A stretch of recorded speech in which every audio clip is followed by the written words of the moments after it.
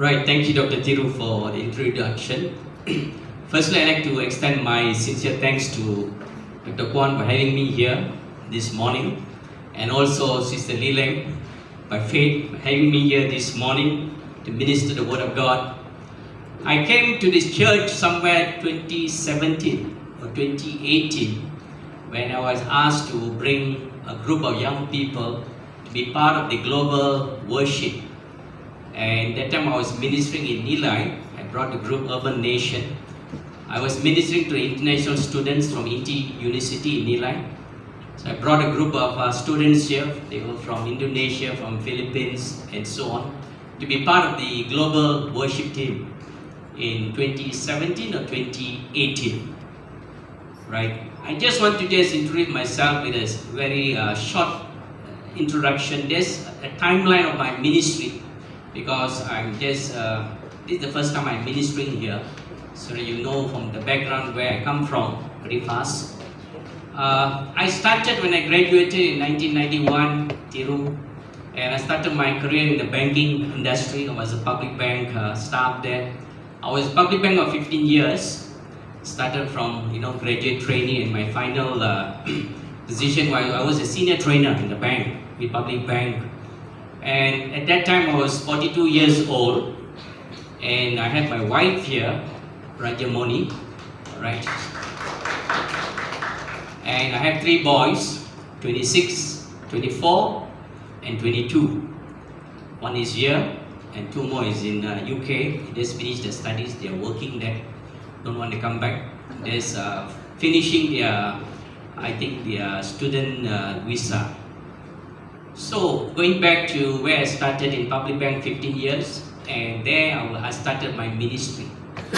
Ministry always starts with, not when you go, when you're free time, you do ministry. You start your ministry when you're busy. I always tell my children, you study, you do your ministry. You work, you do your ministry. Then you'll be on the straight line with God. So it's not the time where you'll be free to do ministry. So 15 years when I was in public bank, and there I was serving in the, especially in the leadership in the church, in Grace Assembly in PJ under Apostle Pastor Henry Ramaya. I was with him for 15 years, and thereafter at the age of 42, God called me to be full-time, to go into full-time. So in 2007, when I was 42 years old, and when you're in the bank, when you're a senior trainer, everything is free. Parking is free. When I go to the office, I go to the cafeteria, my breakfast is free. 10 o'clock they bring the coffee to you. It comes to lunchtime, your lunch is free. 3 o'clock you have your tea break. Do you want to resign from that job? Everything is covered. But that's the time God calls you. That's when God called me. When I was 42 at the mid-age, and thinking about 3 boys, how to raise them up and so on. That's when I just gave myself and said, Lord, I will obey. And that's when under Apostle Henry told me, okay, now you go and serve in Grace Assembly in Klang. Grace Assembly Klang is the mother church for all the Grace churches. And it is like a big super tank. Alright? Like it is, if you can serve in Grace Klang, you can serve any part of the world. Because that's the greatest warfare you'll face. Greatest warfare, I tell you that. Alright. So God kept me there for 8 years. My training was for 8 years in the full-time ministry, overseeing the youth director, overseeing the young adults, overseeing the marketplace ministry. We have a marketplace ministry. So sometimes they have challenges in the office and so on. I have to go visit them, pray for them in the office and so on. And then conduct a marketplace ministry, get the speakers to speak to the people, the congregation, Grace Assembly. And thereafter I had outreach where I have to, normally I was overseeing the young people. So part of the leadership training, I'll take them to Montfort Boys Town and Boys Girl in Batu Tiga there. I minister in Montfort Boys Town and Girl there. I take my wife along, and we take all the young leaders to minister to the young people as part of their training. And also apart from that, I was overseeing the cell group. The cell group, we have about 28 to 29 cell group. I was in charge to take care of the leadership training and so on. The zone pastor, the zone leader, the cell intern, the cell host, everything. Alright, so the church was run by the cell groups, ushering and everything. And thereafter I was 8 years there, and then God told me, now your full-time training is over. Now you have to leave the church and go without salary. I said, God, how do you serve without salary? No more churches. I don't want the church to support you anymore. And I want you to stand on your own. Learn to stand on your own. And that's when I told my apostle, and he said, okay, God calls you, you have to go. So I had one house, so I sold that house, and then I started a ministry in Eli, alright, to rent a place and the ministry was especially to minister to the university students. So I was just about into university in Nilai, and I was maybe about 200 meters down there, Malati Square, if you know Nilai there, Malati Square. And there I started my ministry there. It was a tent making ministry. And then it was under Genesis Learning Center. I started Genesis Learning Center with my wife. And what we do is during the weekdays, I teach English. I teach English for the working adults. I teach soft skills training. I teach character training. And also my boys, my elders will teach the piano, keyboard and guitar lessons. My second boy teach drum. Alright, to raise up money to run the center and to run the church. It comes to Saturday, we clean it up, and Sunday we have service. Alright, for the young people from the university, about 30 to 40 of them. That was my ministry for 5 years. So when I finished my 5 years, God said, enough, you can close up. I want you to move now into as an itinerary speaker, because you fulfilled the training. Alright, that was my part of timeline in training in the ministry. So today I'm just still young, 59 years old. Alright, so I just go minister and to anyone who wants to be ministered to. Alright, so that's my timeline.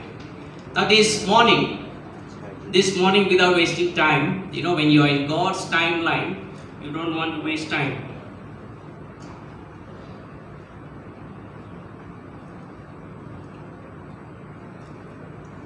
My topic today is reigniting our divine purpose. Reigniting our divine purpose in Christ, as I put, in these last days. It is also important that the day we started to receive, when we receive Jesus, our Lord and Savior, that we have a purpose. That every one of us has been there. We say, I will serve the Lord all the days of my life. You want to do so many things for God. But as you get older and older and older, you get married, you get the first child, you get the second child, your purpose begin to, you know, in the economic terms or in the business mindset, you begin to change the goalposts. You begin to change the goalposts until you do not know where you are. You know, many Christians, especially the young generation, they do not know what they want in life. The moment they say they don't know what they want in life, there's already a red flag. Because they can go to the left or they can go to the right. And it's also important, the question when someone is looking for, you know, a marriage partner, they do not know what to do. They don't know how to find a marriage partner. When someone is looking for a job, you say, what do you like to do? I do not know. I'll just do whatever God opened the door. But inside of them, they don't know. They're just depending on God to open. And that is also important that even after marriage, the greatest conflict in the marriage, they do not know what they want, in fact. Those who are married, you will know, you, alright, all keeping quiet, those married. You have to ask the married people. They have a lot of experience, shouting and quarreling and blaming each other and so on. You know, I'm no different than you. Alright, I'm a pastor also, we are human. We go through also. Alright, so I'm not a super religious person there. No, you don't be super religious. Then you carry the religious spirit with you. Alright. So we have everything. But the one thing I learned from my experience, my ministry and so on, this purpose you have to hold on. You have to be so anchored. No matter what happens, you'll never let go of that purpose until the day we lose or leave this earth, for that matter. So this morning's message is important, and I pray that you'll be able to catch something before you leave. And I always tell the Lord, through my years in experience in ministry, don't depend on people. Don't trust people. Alright? Trust the Holy Spirit. So my timeline is always led by the Holy Spirit. I remember one prophecy. They should always be in the right place at the right time. So I pray that today I'm not here by accident. Alright, I'm not here just to fill in the blanks, just to release a message and just go back. But I pray that it will hit something. And the book of Hebrews chapter 4:12 says that the word of God will penetrate through our spirit, soul and body. Then it brings that divine healing. It brings the divine deliverance. It brings the divine change, transformation. If the word of God does not go and penetrate to our spirit, soul and body, there will be no change. And many a times that people go into a church and come out of the church and say, hey, nothing happened to me. And this morning I pray that it will bring a change in your spirit, soul and body. Now the scripture is taken from the book of Galatians chapter 5 verses 16 to 25. And the word says, I say then, this is by Paul, walk in the spirit, and you shall not fulfill the lust of the flesh. For the flesh lusts against the spirit, and the spirit against the flesh. And these are contrary to one another, so that you do not do the things that you wish. But if you are led by the Spirit, you are not under the law. Now the works of the flesh are evident, which are adultery, fornication, uncleanness, lewdness, idolatry, sorcery, hatred, contentions, jealousies, outbursts of wrath, selfish ambitions, dissensions, heresies, envy, murders, drunkenness, revelries, and the like, of which I tell you beforehand. Just as I also told you in the time past, that those who practice such things will not inherit the kingdom of God. But the fruit of the Spirit is love, joy, peace, suffering, kindness, goodness, faithfulness, gentleness, self-control. Against such there is no law. And those who are Christ have crucified the flesh with its passions and desires. If we live in the Spirit, let us walk in the Spirit. Lord, I just come before you this morning. Just lift up each and every one of us in your hands. And ask, Father, in Jesus' name, as we come before you, the King of Kings, we say thank you, Lord. For some of us, we were not supposed to be here, but we are here. We wanted to cancel our attendance this morning for this service, but somehow, Holy Spirit, you brought us here. And dear Lord Jesus, I come before you, confessing, renouncing, repenting from all our sins. And we rededicate our lives to you this morning. And I ask, Holy Spirit, minister to the bottom recesses of every spirit, soul and body this morning. And may you bring forth the divine desires of each and every one seated here. The Lord, in Jesus' name, I pray that you will activate that healing, that deliverance, and also every breakthrough financially in the workplace, in the business areas, Lord, in relationship, in the marriages, and also in the families, in the ministry, and the church of Sramban Life Assembly this morning. In Jesus' name I pray. Amen. Amen. Now the scripture here is taken. We see Paul doing a comparison led by the Spirit, and he just straightway said the work of the flesh. The greatest contention on this earth is not between two persons. The greatest contention is within each and every one of us. World War I, World War II would never happen, because the greatest contention within Hitler is not between him and someone else. It's between Hitler and Hitler inside of him.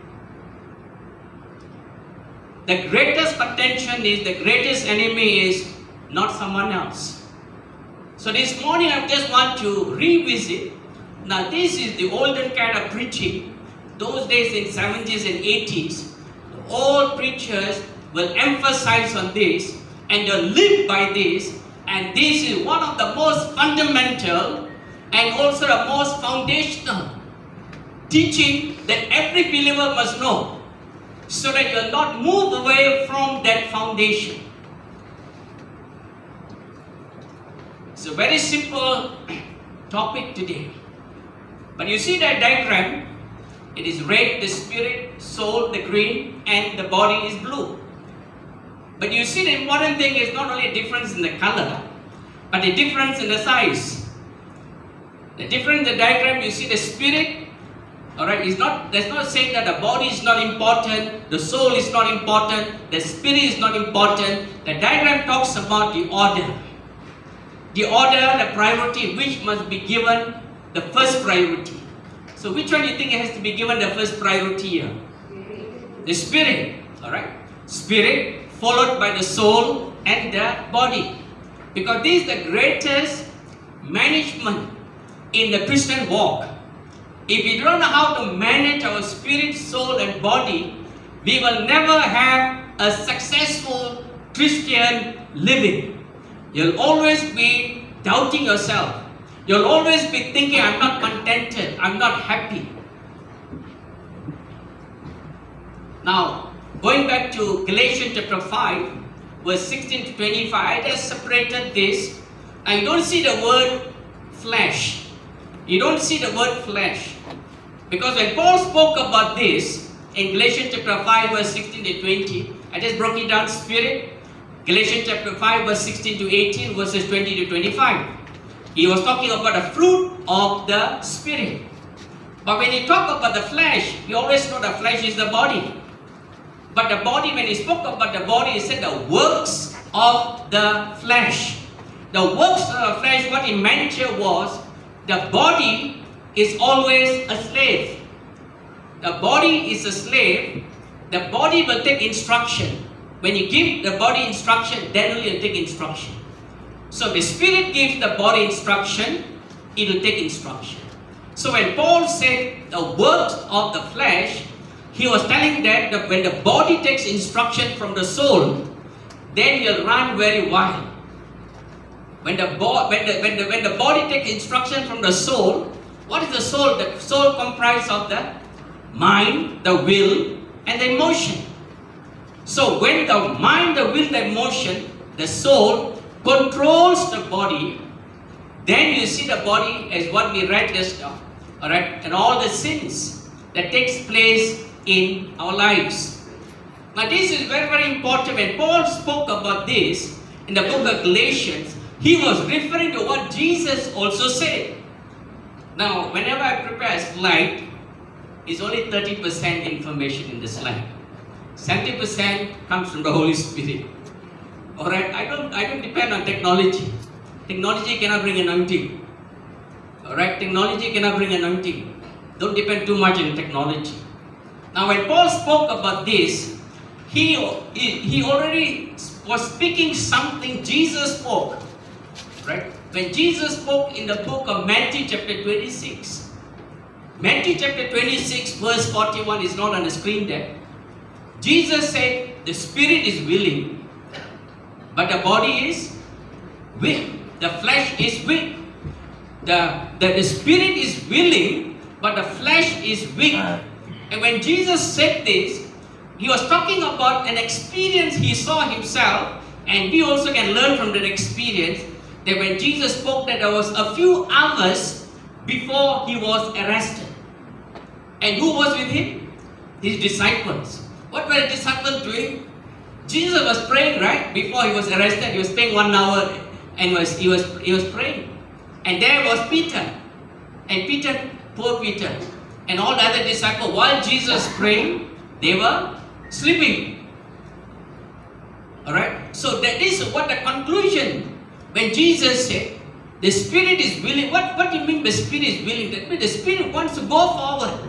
The spirit wants to go forward, but something is stopping the spirit from doing what it's supposed to do. And then Jesus said, the flesh is weak.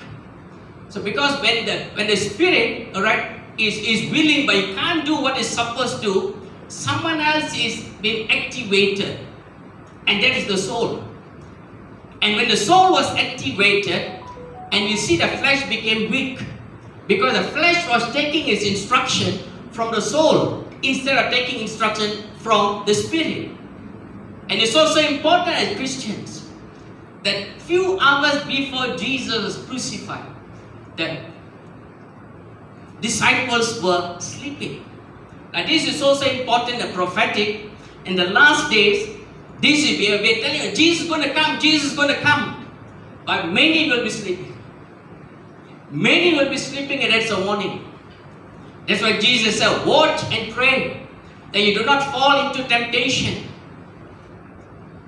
Watch and pray you don't fall into temptation, because the example is already inside the Bible in the book of Matthew, a warning to each and every one of us. When he said sleep, not only a physical sleep. When the spirit sleeps, we are in trouble. Because when the spirit sleeps, who's going to take over? The soul.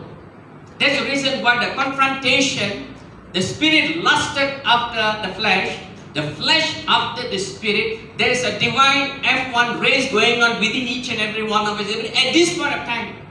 Even at this point of time, there's a race going on within our spirit and soul. Who's taking over? The soul wants to take over the spirit. And the spirit that you keep quiet, I'm in charge. And that's the reason why the baptism of the Holy Spirit is also important. And don't live by the baptism of the Holy Spirit, but we need to be infilled with the Holy Spirit, by the Holy Spirit on a daily basis. If I read the Word of God, it is not ministering my spirit and then it's going into my soul. And that's the reason why we see the many conflicts that happen in ministry, in churches, between brothers and sisters, between churches and churches, is because the conflict already started inside. We don't know how to manage the spirit, soul and body. And you begin to misinterpret, the brother misinterpret, the church will misinterpret, in your workplace you'll misinterpret. Because the working place in the world out there is everything moving by the soul. But you are there, alright, sometimes unknowingly, you also get carried away with your soul. Because you're so afraid something will happen if you don't follow the soul. The soulical want to take over the spirit. And as a banker myself, I know, and I had this problem. And this was one of the staffs. He was in gangsterism, working in the head office, and the director could not take care of him, send him to the branch. He came to my branch. Alright, I was obviously in charge of one of the remittance and the fixed deposit and so on. So there was one transaction of above 50,000. The staff did it with the customer. And whenever you send the money out overseas, you have to sign the Form P, payment. Alright, you have to sign it and send it to Bank Negara who did this transaction and so on. But two people can sign. Either I sign it on behalf of the customer, or the customer they themselves have to sign it. And what happened is I knew the staff. I knew whatever he'll do in the transaction. I said, Danny, I'm not going to sign this. You make sure the customer sign this. Because all the while, all the officers in the branch were so scared of Danny. But Danny is a gangster. Alright, Danny drives GTR. Alright, his salary is only 900 as a clerk. But the clerk cannot drive a GTR. Alright, and he parks there, and then manager comes at 9 o'clock. We are in the office. I'm in the office by 7:30 in the morning. Danny comes at 9:50, 9:30. Manager have to use tie. Everyone of us use tie. Danny does not use the tie. He said, "Oh, put two more buttons." And then okay, everyone keep quiet. Alright, no one. So that was Danny. So whatever Danny does, officers all get frightened. Then I said, Danny, I'm not going to sign this. So I was following up with this form. I said, Danny, where's the signature? I need to sign it to Bank Negara. Oh, then after the 2 weeks, I said, if you don't give it to me, I'm going to report it to the manager. So that's what, he did not give it to me, reporting to the manager. Alright, they did an inquiry. But the thing is, after I spoke to the manager, Danny came to my table. and he hits my table. He said, Mr. Philip, you're not afraid about your family? Alright, that's the guts he has. Alright, and he's part of the new, because we have a branch, our staff was about 90 of them. So that's how then he comes and threatens you.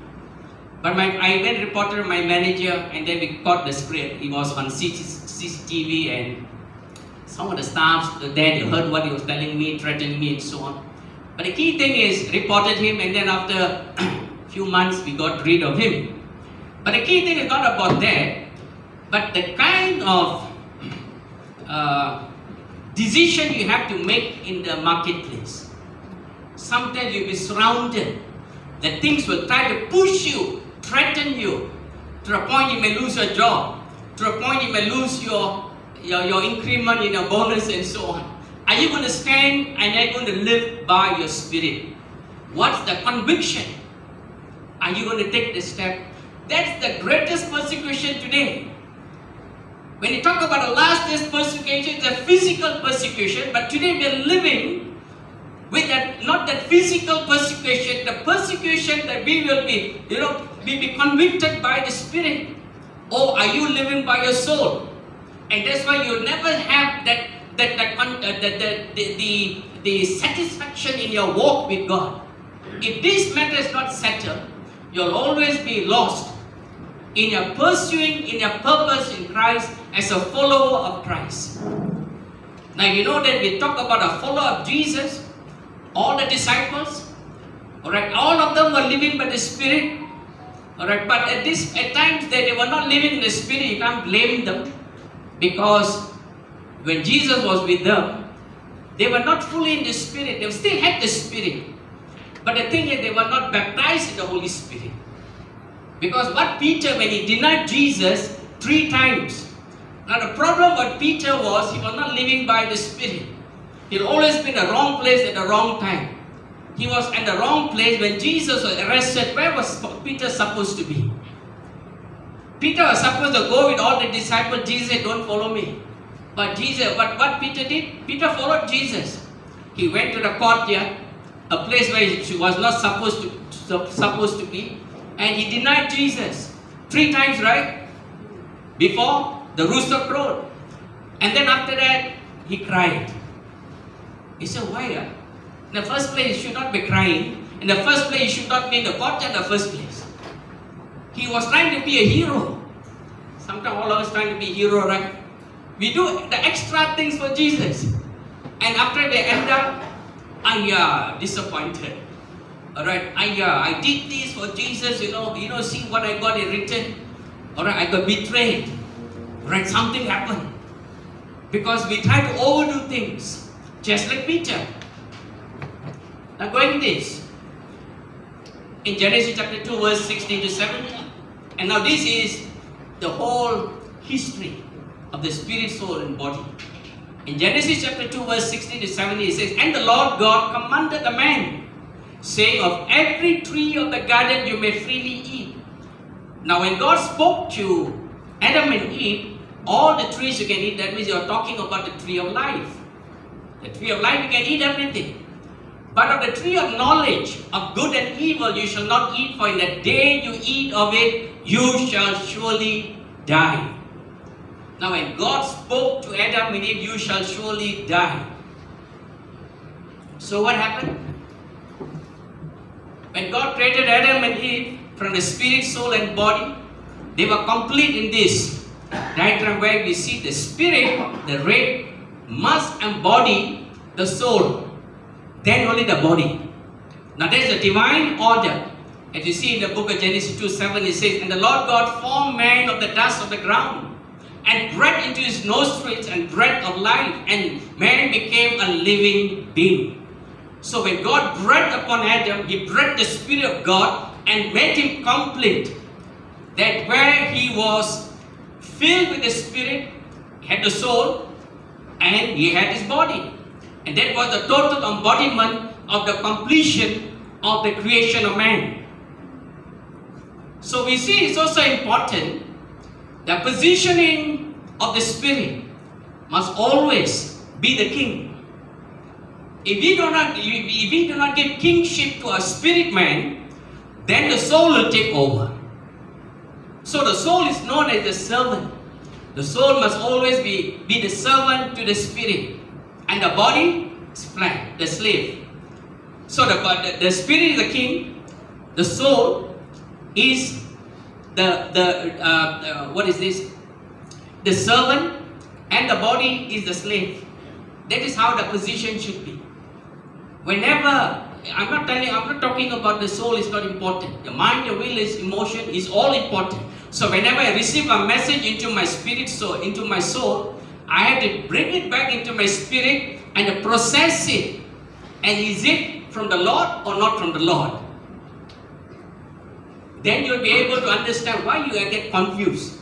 You don't get confused, you know how to build and how to use this process that's been built within each and every one of us. Now the problem was the fall of Adam and Eve in Genesis chapter 3 verse 6 to 7. So when a woman saw the tree was good for food, and it was pleasant to the eyes, and a tree desirable to make one wise, she took off its fruit and ate. She also gave to husband with her, and he ate. Then the eyes of both of them were opened, and they knew that they were naked, and they sewed fig trees together and made themselves covering. Now God told them, don't eat from the tree of knowledge of good and evil. But yet they ate. Now what happened in this conversation? Alright, what happened with Adam and Eve, spirit, soul and body? Remember when you read, when God told them that when you eat, alright, you will die. Now what happened here? In that conversation, if I go back to this, in the conversation between Adam and Eve, between the devil and Eve, when the devil was talking to Eve, the devil knew Adam and Eve, alright, the devil knew exactly, alright, how Adam and Eve were created and everything. So what the devil did is, in the speaking, when the devil spoke to Eve, the devil was attacking Eve's body. The body is the most weakest among the spirit, soul and body. The weakest among the three is the body. So the devil attacked Eve's body and told her, you see this fruit? If you eat it, alright, that means you see, you touch it, and you eat it, all physical sense. So the devil was attacking your body. And then after that, the devil attacked and defeated Eve's body. Then the devil went after the soul.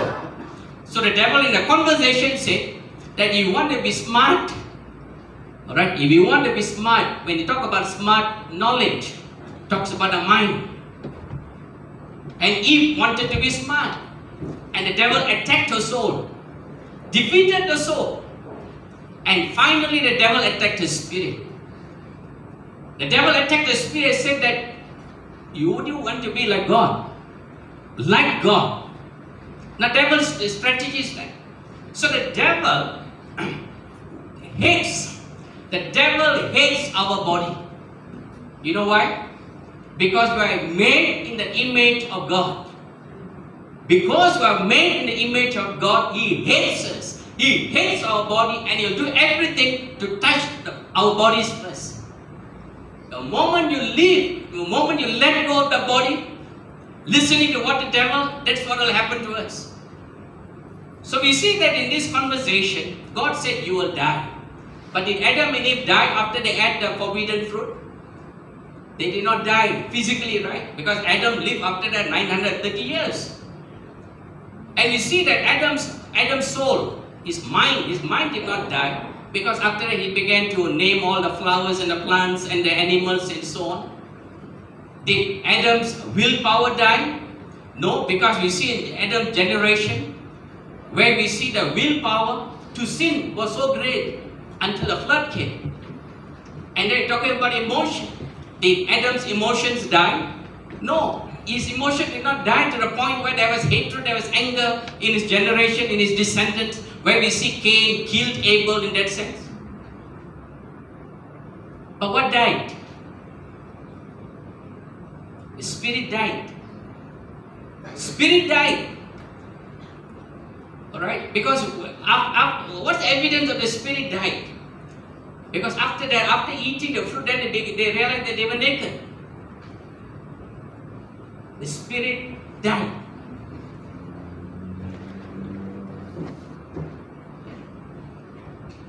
You know, it's also important, in the book of 1 Corinthians chapter 15 verse 45, where Paul said, the first Adam was a living soul. Living soul. The first Adam. Now what it means is, today even after you are saved, the soul is still living, right? You don't take away the soul. The soul is still living. But the soul has the Adamic nature, the sinful nature running in our blood. But Paul concluded in the book of 1 Corinthians 15:45, he said, alright, the last Adam, which is Jesus, he comes with a quickening spirit. The quickening spirit is the one that we are lacking today. You know, sometimes you go and exercise and so on to activate your body, but we do not know how to activate our spirit. Our spirit not quicken. It's like, you know, you have a fuse in your house, the electricity. Alright, when the voltage goes high, the fuse cuts off. And the spirit within us must be like that. When something is coming, that is sin, the spirit will awaken and say, this is not of God. Cut it off. Do you have that kind of spirit? Alright, the overpowering spirit to overpower sin, overpower temptation is in the Lord's Prayer. Lead us not into temptation. Because you have the spirit within you. But what happened in the Garden of Eden? This is what happened. Spirit no more. Alright? So the spirit died. The spirit died. Now this is very, very important. Going back to this. In Isaiah 14 verses 12 to 14. It says, how you are fallen from heaven, O Lucifer, son of the morning, how you are cut down to the ground. You who weaken the nations, for you have said in your heart, I will ascend into heaven. I will exalt my throne above the stars of God. I will also sit on the mount of the congregation. On the further sides of the north, I will ascend above the heights of the clouds. I will be like the Most High. You know, the devil, his strategy, he is throne conscious. He's throne conscious. So we have two thrones. One is the spirit, alright? There's a throne and a spirit. And there's another throne, the throne of our soul. The throne of our soul is our minds. And he wants to take over the mind. Just like what he wanted to take the throne of God in the heavens. So, he's throne conscious until today. He will want to take the throne of our soul, of our mind. The moment he can take the throne of our souls, which is the mind, then he'll manipulate the spirit. And the spirit will become weakened. His job is deactivate the spirit so that the spirit will not be able to function and you'll begin to fall into sin. And who's going to fall into the sin? That body. The body will follow. Oh, now my boss is the soul. He's telling me, alright, to fall into the sin. Alright, to hate this person. Alright, to betray this person. And that's how he does. And that's the reason why whenever you do deliverance, alright, whenever you do deliverance, you must be very strong in the spirit, because you're going to go and deliver the person. That person, even though he's a believer, his mind, his soul has been taken over by the enemy. And you need to dethrone the strong man in his mind before the person is delivered and the spirit becomes to function again. Now many Christians, they like to play the same game. One moment live in the spirit, one moment live in the soul. Sunday live in the spirit, Monday to Friday live in the soul. Alright? That's why Jesus said you can't serve two masters, right? In the book of Matthew 6:25, he said, no, it's not about the God and money, because he said God is talking about the spirit. When you talk about money, you're talking about when you move by your soul, put money before God, you are going to be in trouble. So you can't serve two masters. You can't be sitting on the fence. You're either for God or not for God, that's it. Now you're going to be very surprised in these last days. Right, in the last days, in the book of Matthew 25, the parable of the 10 virgins, 5 were wise. Why they were wise? They had the oil, they had the lamp and the oil. Another 5 were foolish. Because why? They had the lamp, but no oil. So when the bridegroom came, right, when bridegroom came, now you see the foolish virgin, they went and asked the wise virgin, give us some oil because our lamp is going off. And what did the wise virgin tell these foolish virgins? They did not say, I pity you, no, I'll give you some, we can share. They said, no, I can't share with you because I also will not have enough then. They were so affirmative. The affirmative in Christianity, alright, cannot be compromised with the doctrine of grace. Because we said, be graceful, never mind. But it came to a point where even the wise virgin told the foolish virgin, no, I can't give you the oil. You go and get yourself. That's the point in the last days. When we don't move in the Spirit, we don't learn to live in the Spirit, walk in the Spirit, someday we'll get caught. It's a matter of time. And I'm telling you from the bottom of my heart, I love you all. But from my experience, I'll just share this experience. Father brought the son to pray for the son. My wife and me prayed prayed for him. He was studying in the university. And the Lord impressed upon me, my wife said, hey, you better cut off this relationship with this person. It's not working. That's like he's unequally yoked. And I just told him, because the pastor, sometimes they want the pastor to be led by grace, forgive. But when the word of God comes, I release that word into the person. But what the father, the mother, they were not happy with me. How can pastor talk to my son like this? We are going church and so on. Nothing will happen. Why you say? I warned you, I said stop the relationship. Irrespective, come to ministry, friends, father, mother, or secondary. God's servant is we are servant to our God. There's no pity. Pity, yeah, we pray. I remember I released the word on Wednesday. Friday, God impressed upon me, called his family to the house to pray for them also. I called, they did not come. And Saturday morning, he died in an accident. He died in an accident. Alright? Because, you see, when the word of God is released, there is grace. But you don't know how long God's grace is. You don't know how long God's grace is. You don't know you're living by the minute, by the hour, by the day, by the week, or by the month. I remember when God told me, go and see this sick guy. I went. Alright, this guy is a Christian. He is not prepared to meet me. Be with him, minister to him. When he's ready, I'll take him. So I had to minister to him. Minister to him in the area of repentance, and he was so a lot of bitterness and so on. And after 1 year, God took him. Sometimes we need to understand the devil is after the throne of our soul. Don't give him 1 inch. The work and the ministry of the church is also important. They are vehicles to take you close so that you fulfill your purpose in Jesus. So the church is not here to waste time. I believe the church is seeing every ministry here is to empower your spirit through the Holy Spirit. Today many live in the soul, but they want to do the works of God. They live in the soul, but they want the gift of the Holy Spirit. Because the Holy Spirit is not going to come until you, unless you're living in your spirit. Unless you're living by your spirit, not your soul. He will not compromise. Are you all okay? This is what conversation between Jesus and Nicodemus. I just put in verse 5 to 7, where Jesus said the Spirit, we have to be born of the Spirit.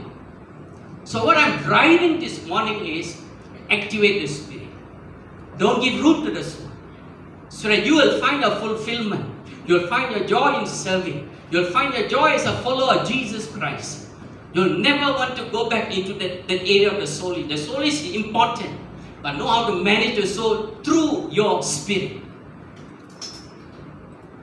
So Jesus is not only calling us today to be born of the Spirit, He's also calling us to live and walk in the Spirit in these last days. Now we need to understand in the book of Matthew chapter 4, Jesus himself was about to be tempted by the devil, right? After his 40 days of fasting, what the devil did? The devil was very smart. The devil was trying to do this strategy. Oh, if I can bring down Adam and Eve in the Garden of Eden, now I'm going to bring down Jesus using the same strategy. So what the devil did? In the book of Matthew 4:4, alright, the devil said, oh, Jesus, after fasting 40 days, you're hungry. Alright, why don't you turn this stone into bread? What did Jesus say? It is written, man shall not live by bread alone, but from every word that proceeded cometh forth from the mouth of God. So the devil was after Jesus' body, just like how he is after Eve's body in the Garden of Eden.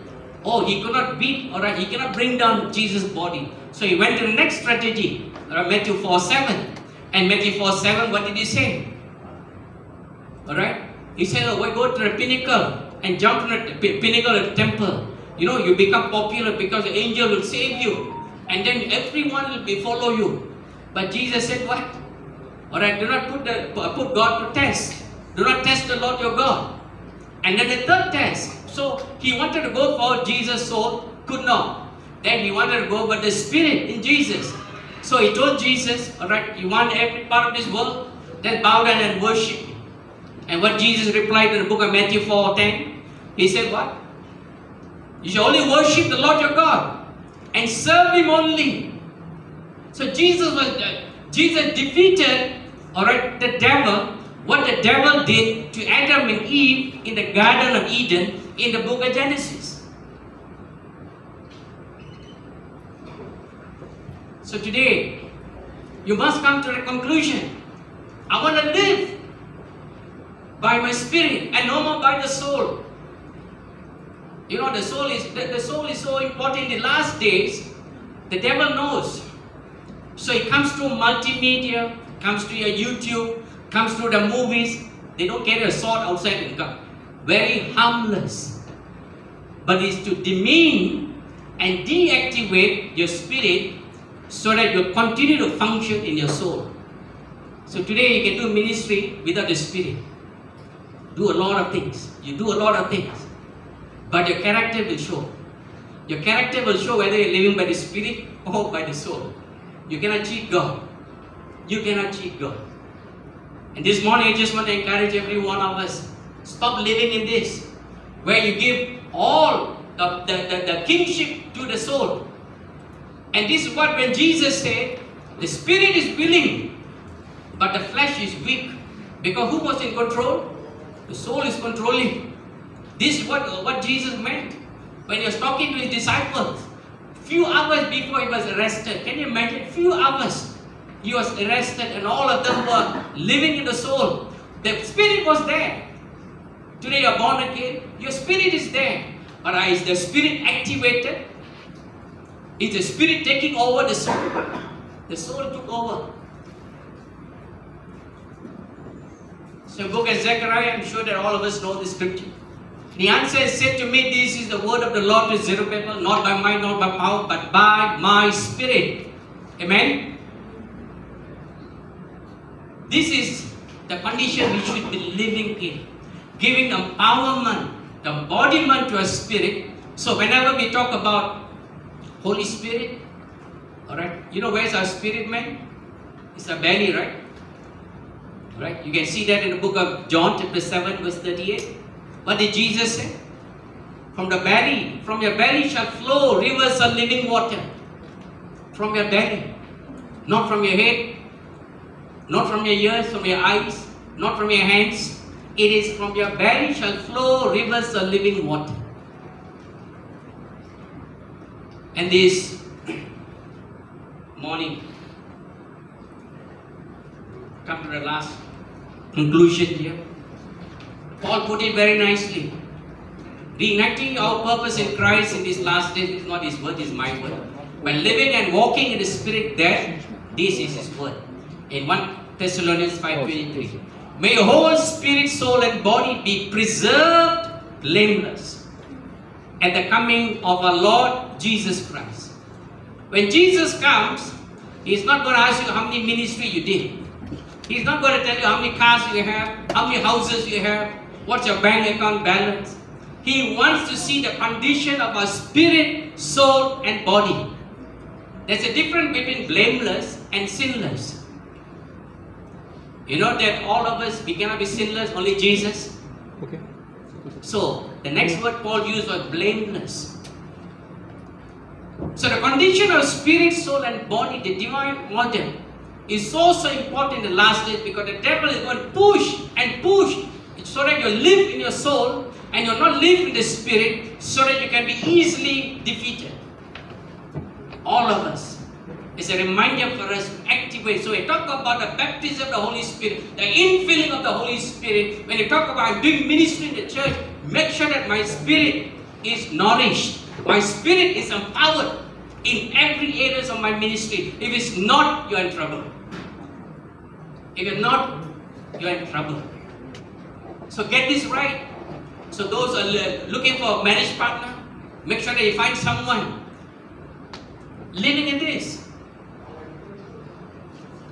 Not this, huh?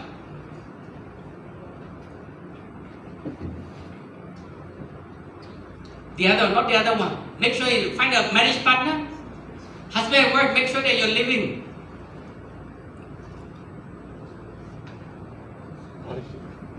Husband and wife, whenever you're living, make sure that the spirit is empowered.